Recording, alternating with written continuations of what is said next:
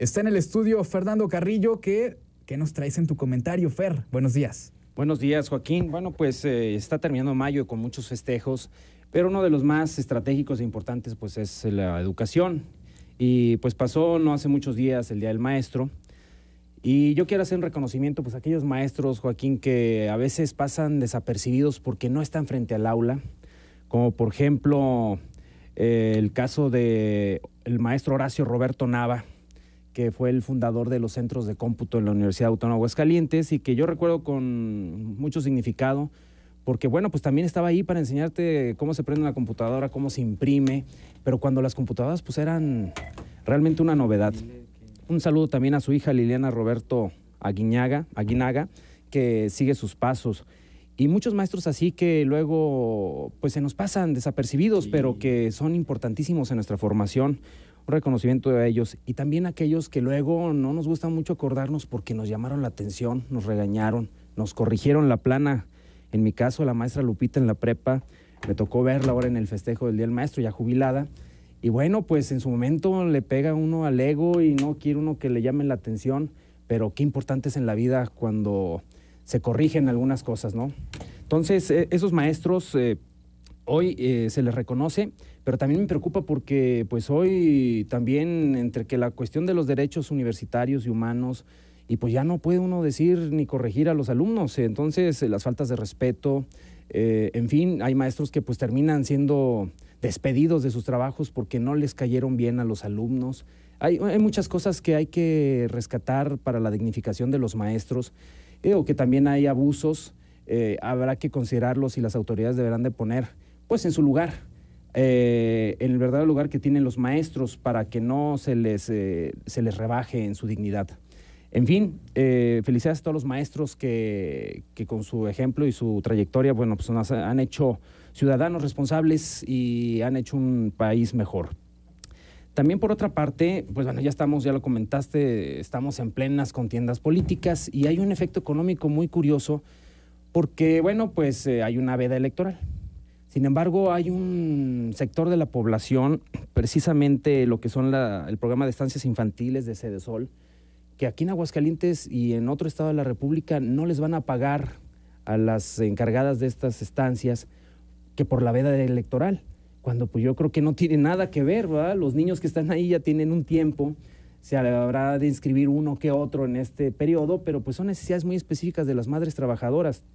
Sin embargo, más de 2 meses sin que reciban pues lo que es ayuda para alimento, las colegiaturas, en fin, todo este recurso, son organizaciones empresariales muy chiquitas que si se quedan sin flujo de efectivo, pues bueno, ¿de qué manera pueden sostenerse?